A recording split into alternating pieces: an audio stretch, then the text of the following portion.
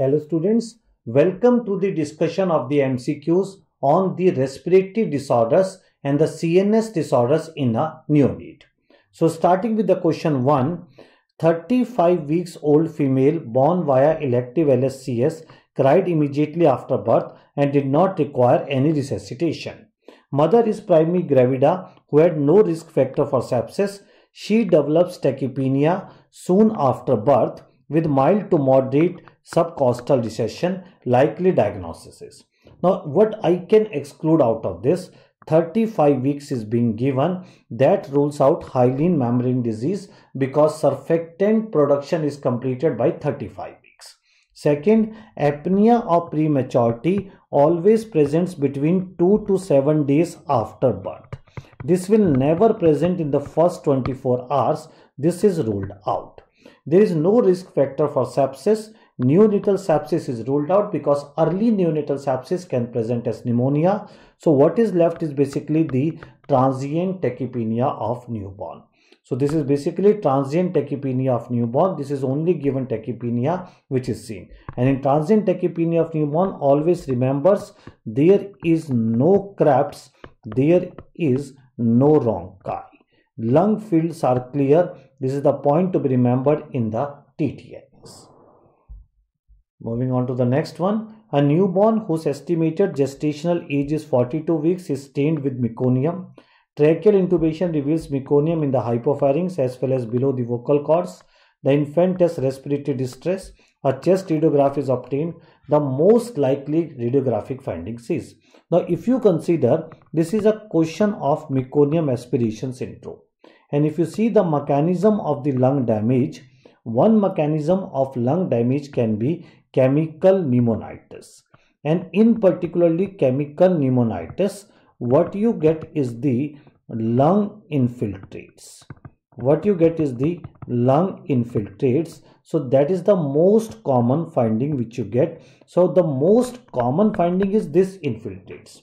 There can be partial obstruction of airway, and due to the partial obstruction of airway, the air will go inside inspiration but will not come out in expiration.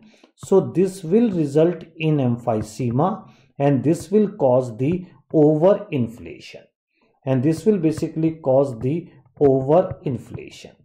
Then there will be total obstruction of the airway, and due to the total obstruction of the airway, there will be collapse, and this is what we say is atelectasis. Atelectasis, and this will result in the collapse. So if you see the radiographic findings, it can be lung infiltrates, it can be overinflation, it can be collapse, but the most common is the lung infiltrates, that is the coarse infiltrates which are there. Full-term neonate developed PPHN, that is persistent pulmonary hypertension of the newborn following meconium aspiration syndrome, and the investigation out of the 4 required is echocardiography.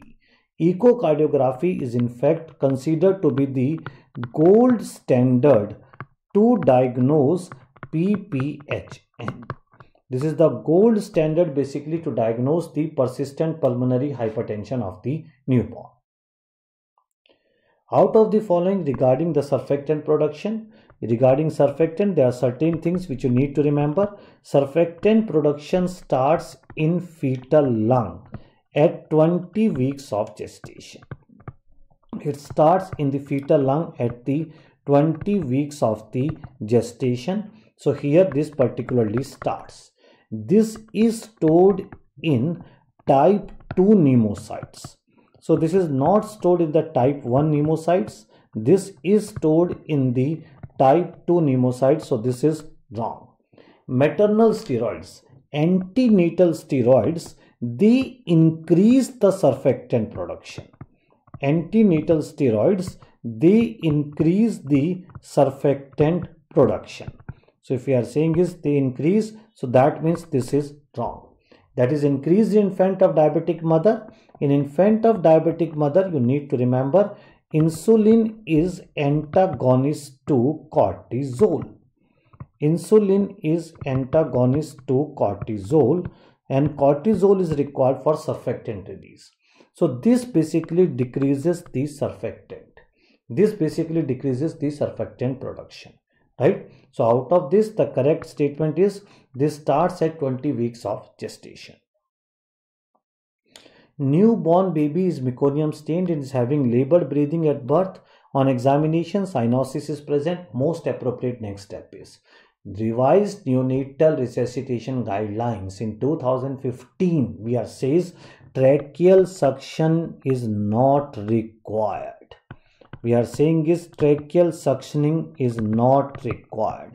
You need to manage according to the steps of neonatal resuscitation.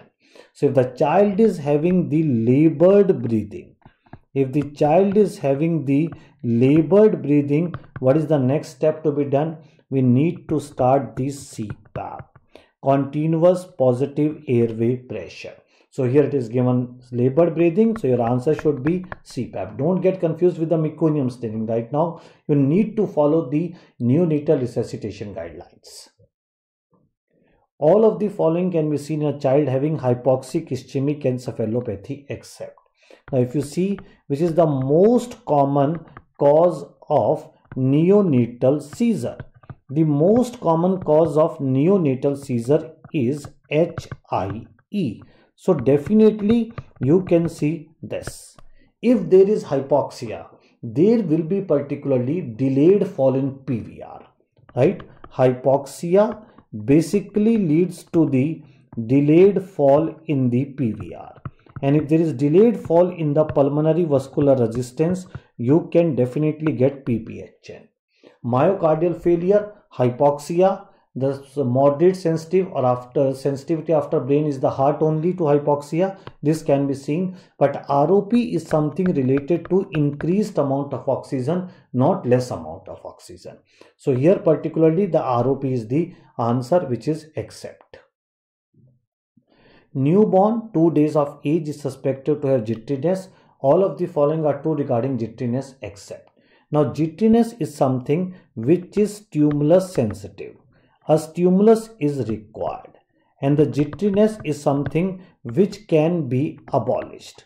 So therefore this is true that this can be stopped. This is true, right?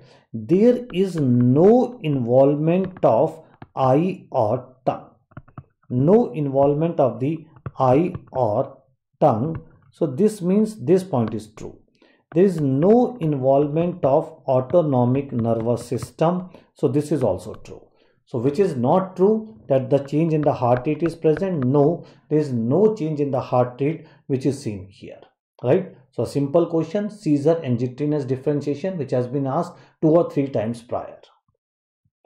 In assessing the severity of birth asphyxia, out of the following which is more reliable?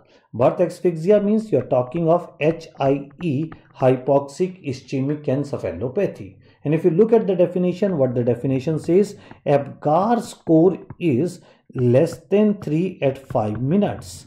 But American Academy of Paediatrics said Apgar is an individual observation. This individual can make a mistake. So this is not a reliable thing. So what they said, presence of fetal acidosis. And fetal acidosis means the pH is less than 7. Because if there is hypoxia, there should be acidosis. So out of this, the most important out of this is the umbilical cord gas level. Umbilical cord, particularly, you want to know the presence of the acidosis. So that is the right answer here. Next one, neonate is diagnosed to have seizure on day 2 after birth. There is no significant antenatal history, no history of abnormal events during delivery. Which of the following is first investigation to be done? When you see the management of neonatal seizure, always the first step is to correct hypoglycemia. And if this glucose level is okay, the next step is to correct hypocalcemia. The next step is to correct hypocalcemia. So therefore, which is the first investigation to be done in neonatal seizure? That is always blood glucose. And the neonatal hypoglycemia is blood glucose level. I am talking of neonatal blood sugar level less than 45 milligram per deciliter. blood sugar less than 45 milligram per deciliter. In a preterm child born at 30 weeks of gestation, there is intraventricular hemorrhage. There is risk of following. They are simply asking what is the complication of the IVH, intraventricular hemorrhage. If you just consider like this, there is hemorrhage in the ventricle. And if there is hemorrhage in the ventricle, this ventricle size will increase. So if this ventricle size will increase, it will on the lateral side will be displaced like this. So the spaces between the meninges will be obliterated. So there will be obliteration of the subarachnoid space. And if there will be obliteration of the subarachnoid space, what will happen? CSF will not be reabsorbed, and this will result in the hydrocephalus. So basically speaking, the complication of the intraventricular hemorrhage is hydrocephalus. So right answer is hydrocephalus. So in this I have discussed regarding some of the important MCQs related to respiratory disorders and the CNS disorders in the neonate. Do subscribe to this channel for the more updates. Thanks.